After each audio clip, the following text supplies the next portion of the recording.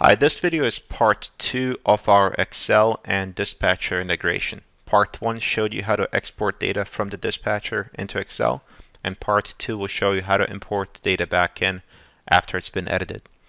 So a couple of things you need to know about the import from Excel into dispatcher.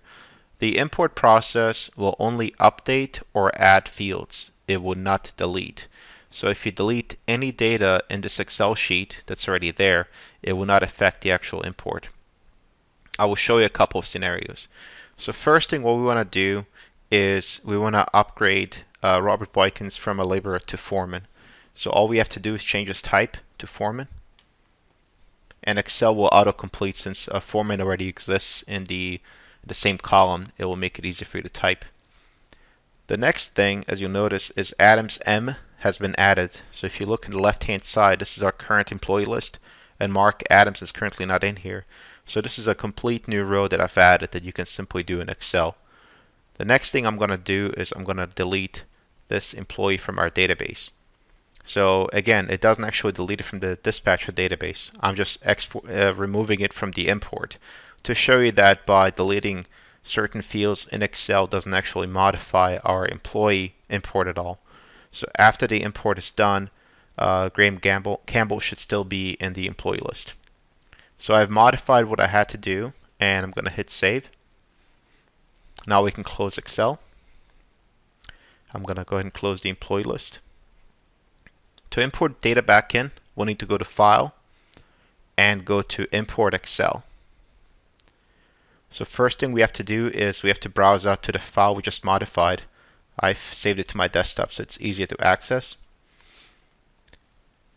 And this is very important. The first row holds column titles. So basically what this means is that the very first row, row 1, does not have any data that you'd like to import. It only says employee ID, employee name. That way you will not have an employee ID in dispatcher called employee ID or an employee name called employee name. So basically all this means is it will ignore the actual first row that's in the Excel sheet. To verify that we have the right sheet, we can click Display First Row. And here you see what's in the actual first row. So employee ID, name, and type. On the right hand side, we select our employee database. And again, anything with the asterisk, that's a required field. So if you have anything that's not fully filled out, it will not be able to import it in.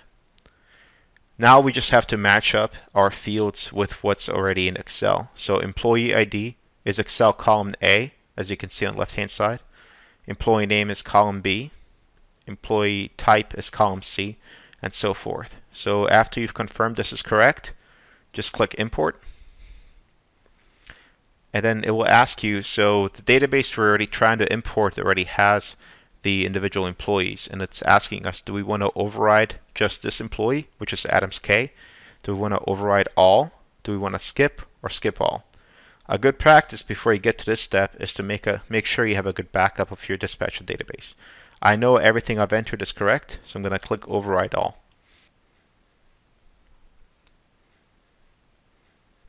The import is complete.